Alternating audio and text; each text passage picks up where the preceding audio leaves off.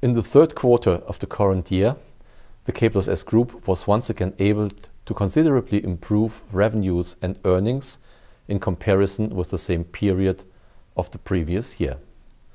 Revenues rose by 17% and operating earnings increased by almost 70% as compared to last year.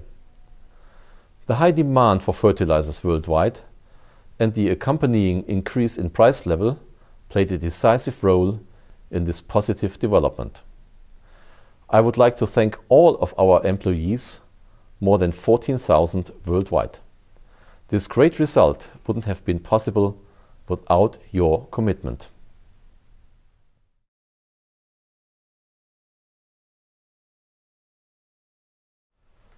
First and foremost, the K+S Group is financially better positioned and, thanks to Morton Salt, is operatively more diversified today than in the last crisis.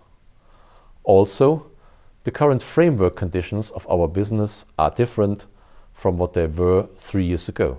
Why? Well, from our perspective, there are fundamental reasons for the current level of agricultural prices, which enables farmers to achieve higher incomes than in the year 2009. The challenge that a global increased demand for cereals carries, with limited areas available for cultivation, decreasing marginal yields, and more frequent erratic weather conditions, is becoming increasingly obvious from year to year. This also means that the income prospects for farmers are promising worldwide. They have to be in order to offer the necessary incentives on the supply side.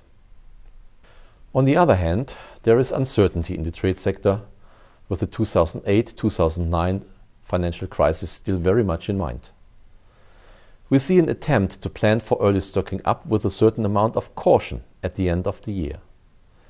At attractive cereal prices, the trade sector, however, will try to avoid not having enough product on hand for the coming season. Since the trade sector, in contrast to the situation in 2008-2009, has no speculative inflated stocks at its disposal, this should only affect our business temporarily, if at all. The prospects for the K+S Group's business, therefore, continue to remain favorable.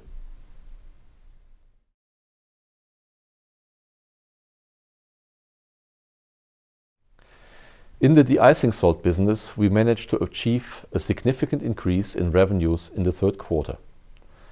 This was due to higher sales volumes as a result of early stocking up and rising prices in Europe and North America. Above all, in Europe, we were able to observe that customers have been stocking up more than they did last year. Moreover, our customers have built up additional storage capacities. In Europe, as recently announced, we too have increased our de-icing salt stocks by additional 100,000 tons to a total of 1 million tons. And if necessary, this winter season we will once again be in a position to provide further volumes of de-icing salt from our production sites in North and South America. The K+S Group is well prepared for the coming winter.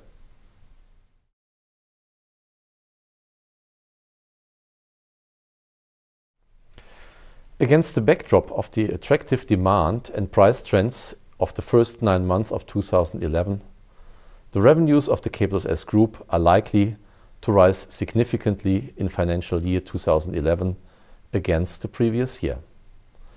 A figure of between 5 and 5.25 billion euro seems realistic from today's perspective. Operating earnings will most likely improve strongly as compared to the previous year. We expect a figure of between 950 million and 1 billion euro here. In contrast to the forecast in August, we have reduced our estimates for revenues and earnings by 50 million euro at the top end in each case, and are therefore taking into account the aforementioned uncertainty in the trade sector. This has also prompted us to be more cautious in respect of our estimate for 2012.